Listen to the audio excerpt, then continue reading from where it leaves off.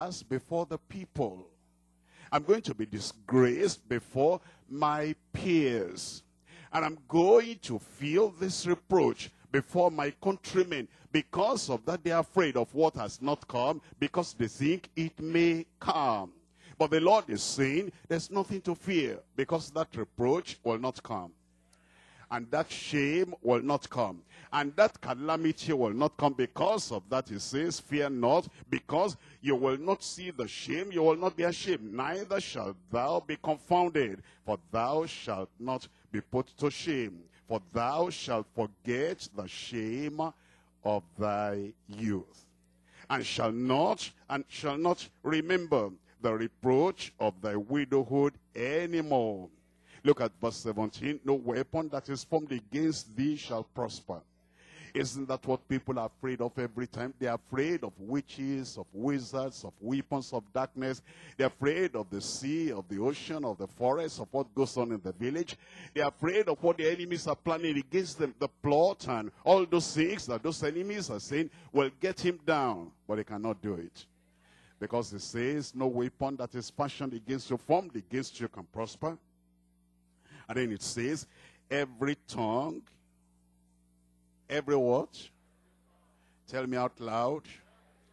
The strong and the weak, the magical and the idolatrous, every tongue, whatever they are, and wherever they are coming from, however sharp that tongue may be, and however demonic or devilish that tongue may be, it says, every tongue that shall rise against thee in judgment, thou shalt condemn. And then it says, this is the heritage of the servants of the Lord, and the righteousness is of me, says the Lord. And so you see why the Lord is telling us, he says, fear not, is for us, is by us, is supporting us, and is supplying all our needs. And because of that, he says, there is nothing to fear. From tonight, you'll not be afraid in Jesus' name. I want to find out, number one, what's the definition of the description of fear? The definition and description of fear. Because if you don't know what fear is all about, you might have it and not know that you have it. And when he's trying to knock at the door and he's trying to come in, you will not know that that is fear coming in, because it may disguise itself and you will not know. And here you're saying, I will not fear, I will not fear. And fear is knocking at the door and you're opening the door and it's entering in and you're still saying, I will not fear. What then is the definition of fear, the description of fear? Number two, we're looking at divine declaration to the fearful. If you're fearful, you're timid, it looks like, your knees are shaking every time, and your mind is kind of oppressed every time. You're under fear and intimidation every time. What's the declaration of God for you or to you? The divine declaration to the fearful. Number three is deliverance and dominion over fear. We're going to overcome. Deliverance from fear and dominion over fear. Now, this point, number one, is very important. Everything is important, but number one is so important, the definition and the description of fear. What is fear? You're going to do a lot of writing. Are you there? Do you have your biros, pens up? I want to see. Pens down. You remember? What's fear? Now you spell that fear, F-E-A-R. What's fear? False experience appearing real. It's not real. It's not real. It appears real. And because of that, many people are afraid. And they're afraid of shadows. They're afraid of mirage. They're afraid of something, a fantasy, something that is not really there. I want you to look at 2 Kings chapter 3. 2 Kings chapter 3. And I'm reading from verse 22. 2 Kings chapter 3, verse 22. And they rose up early in the morning, and the sun shone upon the water. And the Moabites saw the water on the other side as red as blood. They were on the battlefield, and there was a river nearby.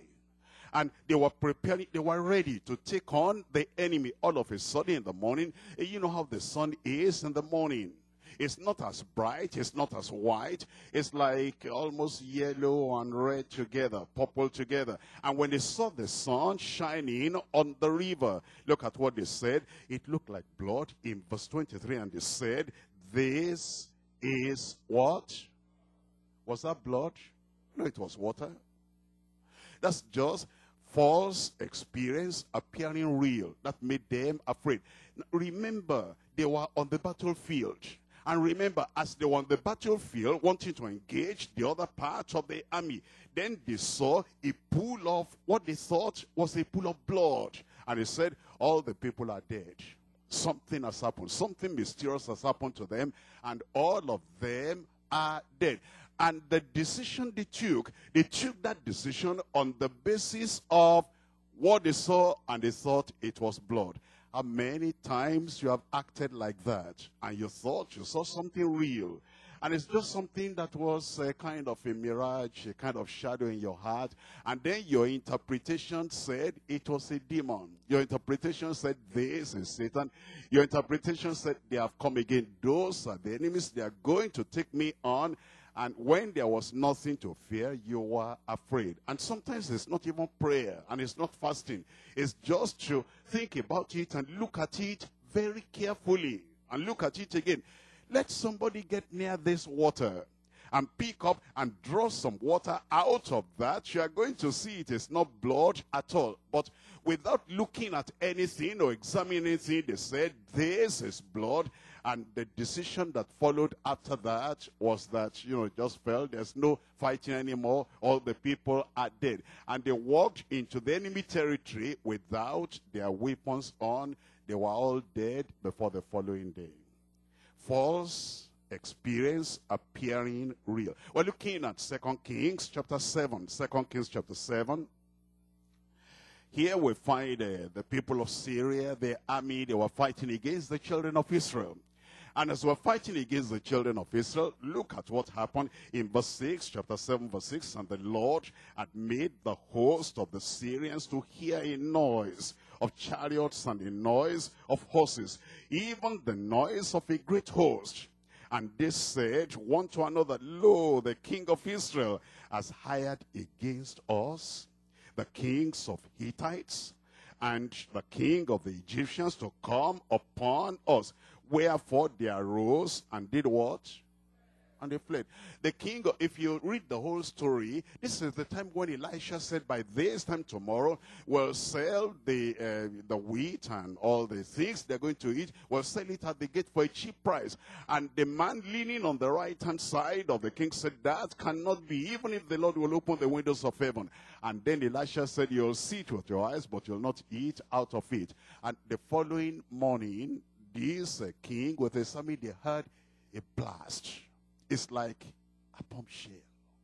And he said, the king of Israel. And the king of Israel, by the way, is at home, is in his palace, fearful, afraid. Because when the lepers, when they went in there and they saw the food and they gathered and they said, we're not doing well, let's go to the king and give him information.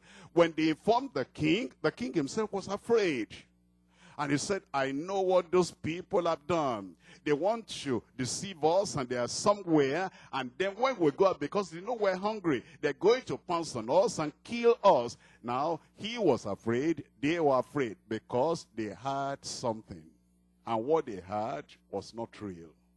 And he said, we're very sure. You are the one that makes the conclusion yourself. And then you begin to paint the picture. I'm gone. I'm through. I'm dead. They have come to take me, and there's nobody running after you. And we're just fearing because it's false experience appearing real. Number 2, faithless enemies afflicting reason. Faithless enemies. That's fear. Faithless enemies afflicting reason. That is, your reasoning faculty is afflicted because of faithless enemies. Enemies that you don't see. Enemies that are not there. And how many times we are praying and we say, God, destroy those enemies. And where are they? Lord, get rid of them. And then we fast and pray and cast out and cast off and whatever. And those enemies we're fighting, they are faceless enemies, but they afflict our reasoning. We're not able to reason well because we think the enemy is there, the enemy is there, the enemy is there. Look at Psalm 53, verse